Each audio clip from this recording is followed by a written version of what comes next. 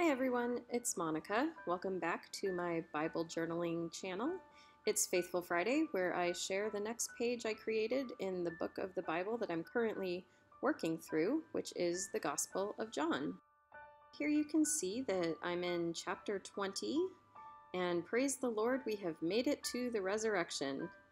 And I'm focusing specifically today on verse 17 of John 20, the second half. Jesus is talking to Mary Magdalene, and he says, I am ascending to my Father and your Father, to my God and your God. And I just thought that really conveyed such a sense of intimacy. And it is an intimate relationship now that we get to have with God the Father because of the death and resurrection of Jesus Christ. Before I go in with my watercolor pencils that you can see there to my left, I'm simply rewriting that scripture on the page. That's going to be my focus, and this is actually a message that Jesus gave to Mary to convey to his other disciples, and her response was, I have seen the Lord. So after erasing all my pencil marks on the lettering, I'm going through and actually erasing my pencil marks on the sketch that I did of Jesus and Mary before beginning to go in with my watercolor pencils. And I chose to start with their faces. Sometimes that is the hardest part, and I thought if I start with that, then I can kind of jump back and forth between their faces and other things on the page. When I sketched this, again, I was really trying to convey this sense of intimacy that Jesus had brought. This sense of intimacy wasn't present before within mankind's relationship with God. Yet because Jesus was alive and had conquered death and sin, now we get to be very intimate with God our Father. We get to be in relationship with Him. You can see that it's about here that I start bouncing back and forth between working on Jesus and Mary's faces and other elements on the page. I wanted Jesus's robe to be kind of a light color. I went in there with some gray watercolor pencil, and then kind of with a heavier hand, and then finally with some black to add some more shadows. And you can see these watercolor pencils are great. It's just a matter of sort of coloring in the space and then going back in with a damp brush to smooth things out. I decided to draw Mary kneeling in front of Jesus, sort of to demonstrate this sense of awe that she must have felt. She was not expecting to see Jesus resurrected from the dead when she went to the grave that day, and yet that's exactly what she found.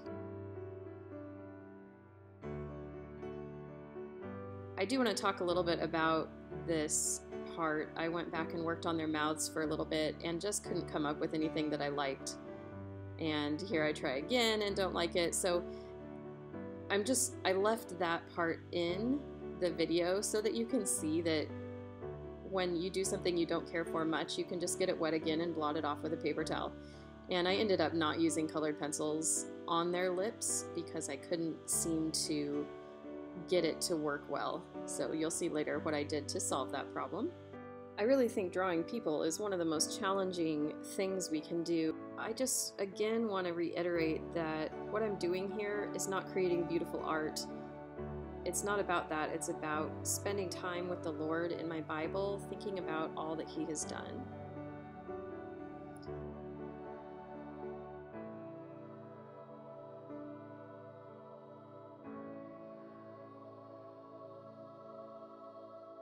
There you can see I grabbed my PITT artist pen and finished their lips just by drawing them in carefully with kind of a dark pink color, and then I left them alone.